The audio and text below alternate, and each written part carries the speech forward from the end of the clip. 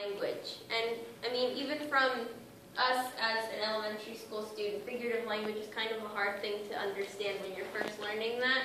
So I kind of worked on this. I did a little bit of this with Volpe's class, and I thought it was a perfect example for this class.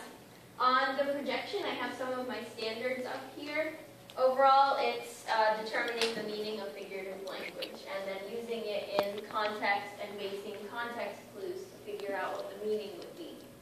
So this would probably be between 3rd and 5th grade, and I came up with 3 centers, but 2 of them are repeated because it kind of works out better number-wise.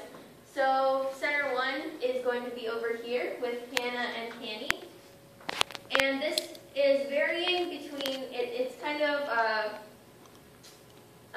what's the word, constructivism. It kind of is, it builds up from level 1 to level 3. Mm-hmm. So level 1... Graduated, right?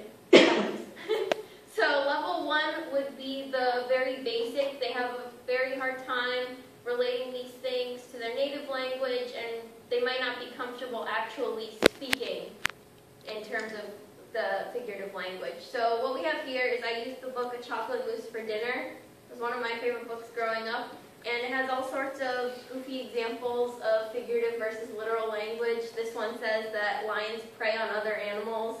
So lions preying on other animals. And what I did for this activity over here was basically I took pictures from the book and cut them out, and then I took actual pictures based off of the literal meaning.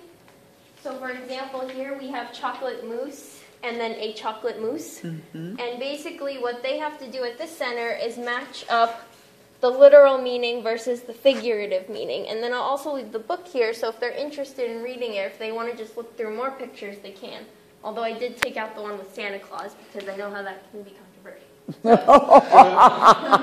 the second center, which is going to be this group here and this group over here, is going to be the second level, so they might be a little more comfortable with the English language, but still maybe a little iffy. So here I have a bunch of sentence strips. You guys can see here a bunch of sentence strips with just full sentences, but then in italics there is the figure of speech, the expression.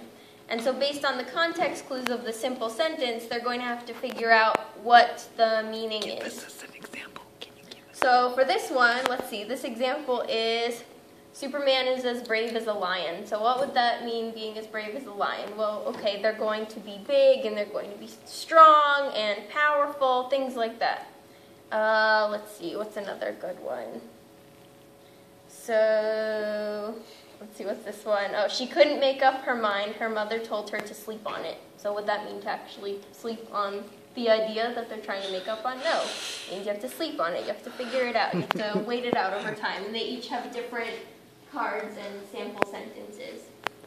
And then the third group, which would be kind of the most advanced, so this is kind of like if they're pretty comfortable in both languages, but they still need a little extra practice with it. I actually have little, like, what would they be called? Like double entry journals. Nice.